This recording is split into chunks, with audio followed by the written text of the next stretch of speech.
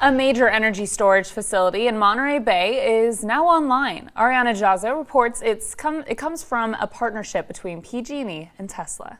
Moss Landing, now home to two energy storage facilities. So it really is making the Monterey Bay this sort of hub of battery energy storage around the world. On Monday, PG&E announced their Tesla Megapack battery is online and now considered to be one of the largest utility-owned lithium-ion battery storage systems in the world. This system is really intended to help integrate renewable energy resources onto the grid, such as solar. So the system takes advantage of renewable energy sources and stores that energy to be used when demand goes up. That's goal number one. In 2023, Tesla's Megapack venture, dedicated to large-scale battery energy storage, saw its business more than double. With expansions in progress in Lathrop, California, and Shanghai, expectations are high for continued growth in the coming years. This prompts a pivotal question. Just how extensive could Tesla's Megapack business become, and when might this peak occur? To explore this, let's delve into the potential evolution of battery energy storage adoption from now until 2050, examining the possible market size at each phase and Tesla's potential market share. But hey, before we dive into the details, make sure to give this video a thumbs up and don't forget to subscribe to Tesla Stock News. With that said, let's get this video started. Turning to Tesla's projections, after their investor day, they released a white paper titled Master Plan Part 3, Sustainable Energy for All of Earth, estimating that the US alone would need about 6.5 terawatt hours of 8-hour lithium-ion storage to transition to renewable energy.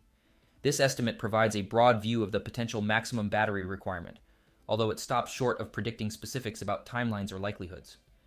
The term 8-hour lithium-ion storage appears to use an 8-hour duration as a unit of measure to depict the amount of energy stored and released, which translates to 815 gigawatts of power for a total of 6.5 terawatt hours of energy. This duration does not necessarily reflect the duration rating that most grid storage batteries are expected to have. To provide more detail on the timeline and storage durations, let's consider forecasts from the National Renewable Energy Laboratory. NRL anticipates that U.S. grid storage deployment supporting renewable energy will unfold in 4 phases up to 2050. As these phases advance, storage durations are expected to extend.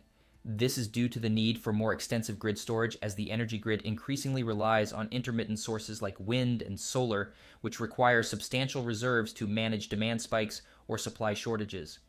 Longer storage durations, while beneficial for grid stability, face economic challenges. They offer fewer revenue opportunities due to slower charge and discharge rates and incur ongoing costs such as maintenance, property taxes, and financing. Despite these challenges, the cost of energy storage is expected to decrease, driven by economies of scale and technological advancements, allowing for the eventual deployment of longer duration storage projects. Although NRL's detailed phases offer more insights than Tesla's broad estimate, they lack specific years for phase deployment, the types of technologies to be used, and they measure capacity in gigawatts of power without specifying gigawatt hours of energy. For a better grasp of the intended applications, each phase has been tagged with a primary grid service. Phase 1 focuses on operating reserves like frequency regulation to stabilize the grid. Phase 2 is dedicated to peaking capacity, aimed at replacing gas-powered peaker plants. Phase 3 targets time shifting to balance load over a 24-hour period, while Phase 4, dubbed renewables firming, will address the deeper reserves necessary for transitioning to renewable energy sources. In terms of deployment timelines, it's anticipated that longer duration storage options will gain traction as costs become more competitive. Alongside the timeline, a cost analysis per kilowatt hour is crucial. A pivotal moment occurred in 2020 when industry average sell prices for 4-hour battery storage hit $120 per kilowatt hour, though this figure doesn't encompass total installation costs. It's posited that 8-hour and 12-hour storage solutions will become economically feasible when cell costs drop to $60 and $40 per kilowatt hour, respectively, due to their reduced revenue opportunities within given timeframes. Conversely, the economics of storage under 1 hour operate on different principles, often priced by power capacity rather than energy capacity. For Phase 1's operating reserves, this translated to a sell price threshold of $480 per kilowatt hour, reached between 2013 and 2015. Looking ahead, lithium iron phosphate, LFP battery cells are expected to fall to $60 per kilowatt hour in the coming year in China, signaling the start of Phase 3. By 2030, prices are forecasted to dip below $40 per kilowatt hour, potentially ushering in Phase 4, although it remains to be seen if lithium-ion batteries will meet this target. Alternatively, sodium-ion batteries might step in to fill this gap.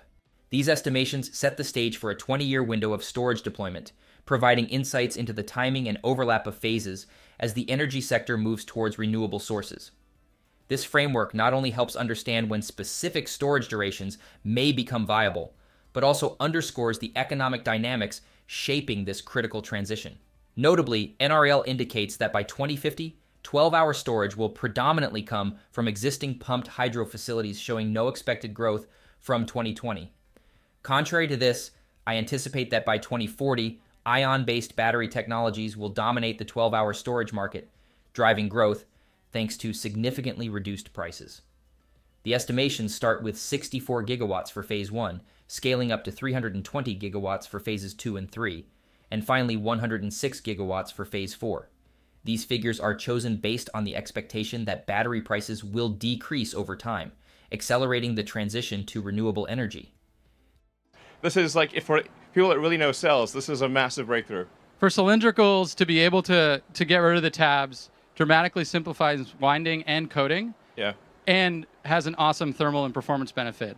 Yeah, that's just to elaborate on that a bit. It's like when the cell is going through the system, it has to keep stopping where all the tabs are. Yes. So you can't do continuous motion production if you have tabs. You have to keep stopping, and then there's a rate at which you can start and stop and accelerate again, and it really slows down the rate of production. And then sometimes you get the tabs wrong, and you also lose a little bit of active area. It's really a huge pain in the ass to have tabs from a production standpoint. Yes.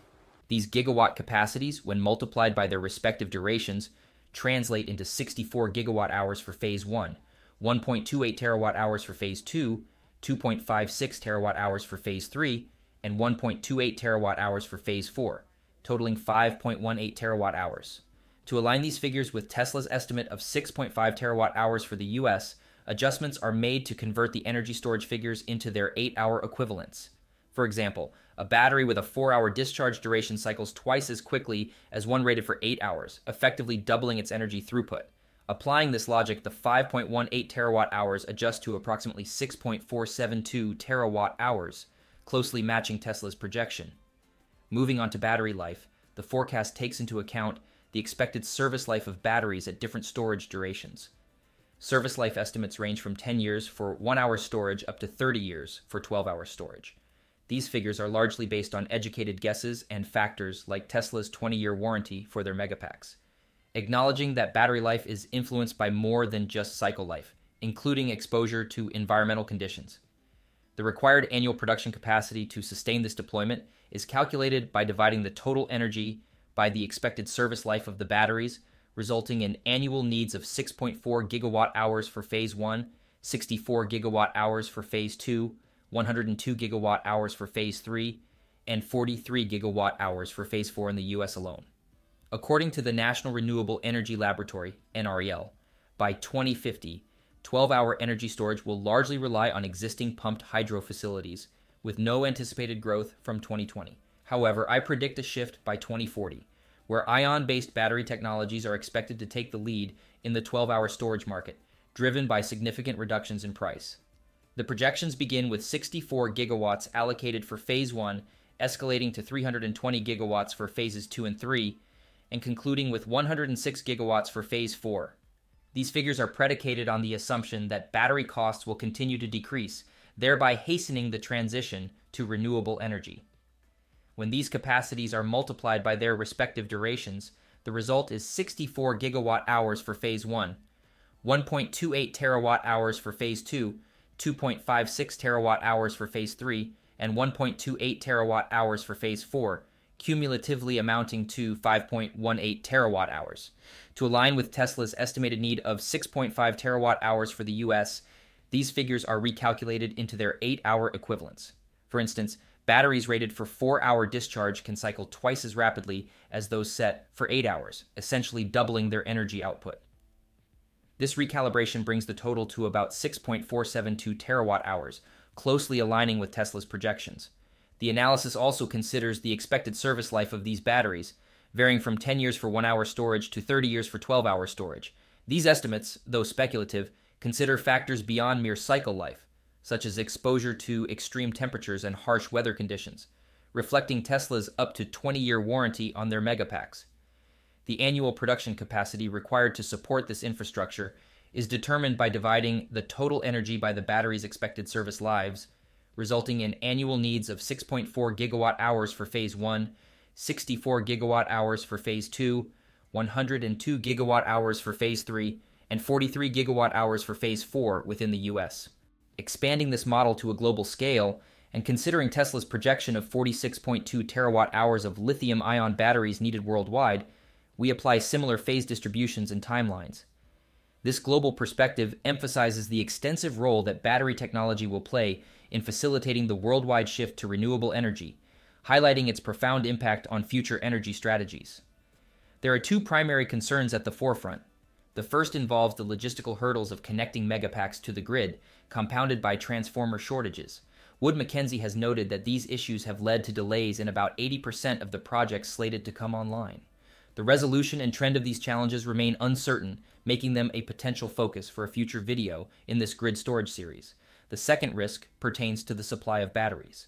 Tesla heavily relies on prismatic LFP battery cells, primarily sourced from companies like CATL. This dependence poses a strategic risk that could impede growth. Although rumors suggest Tesla is setting up its own production of prismatic LFP cells in Nevada using CATL's spare equipment, scaling up to a significant level is expected to take years. Additionally, Tesla's 4,680 cells, currently utilizing a nickel chemistry and still in the early stages of production, may not be ideally suited for grid storage applications. So, how many Megapack factories will Tesla build? Based on today's discussions, if each Megapack factory maintains a production capacity similar to the 40 gigawatt hours at the Lathrop template factory, and Tesla aims to deploy between 229 to 535 gigawatt hours annually, we could see the construction of 6 to 13 Megapack factories within the next 5 to 10 years. For context, Tesla currently consumes about 150 gigawatt hours of battery cells annually across all products. If grid storage maintains comparable profit margins, Tesla could potentially increase its market capitalization by 350% from grid storage hardware alone over the next decade. It sure is a brain-packed update from Tesla. So if you enjoyed this content, make sure to hit that like button and don't forget to subscribe to Tesla Stock News. Thank you for watching and see you in our next videos.